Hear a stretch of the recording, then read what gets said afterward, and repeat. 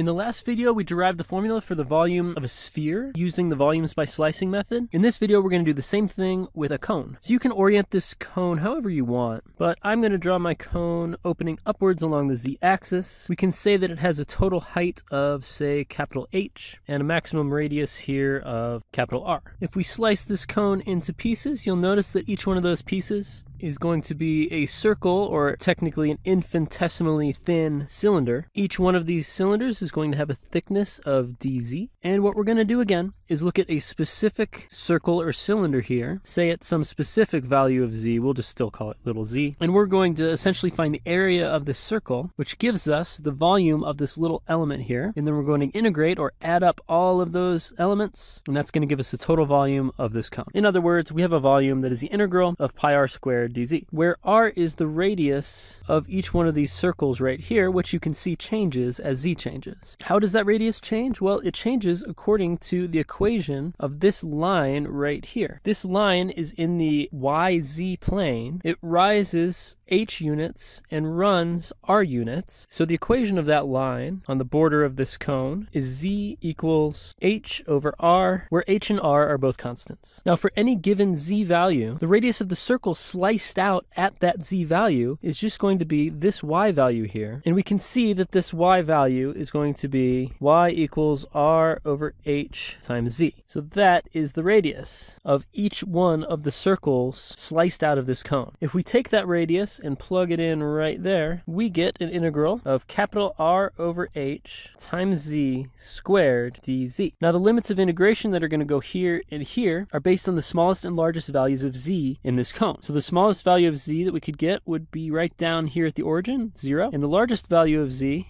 would be right up here at capital H. So we're going to integrate from 0 to capital H. And when we complete this integral, we should have ourselves the volume of a cone. The first thing I would probably do is square everything that's in the parentheses here. Keep in mind that capital R squared and h squared are both constants, so they can be taken out of the integral. Now we can integrate z squared with respect to z, which should be pretty easy. It's just 1/3 z cubed evaluated from 0 to h. Now to complete this integral, we need to plug in the upper limits of integration. We're going to replace z with h. We're going to subtract, and we're going to plug in the lower limit of integration. That's going to give us this line right here. And if we simplify, we can cancel 2 of the h's from the denominator with the h's in the numerator, bring the 1/3 out front, and we get 1/3 pi r squared h, which as expected is the volume of a cone. Okay, I'm going to zoom out on that and call it good for this video.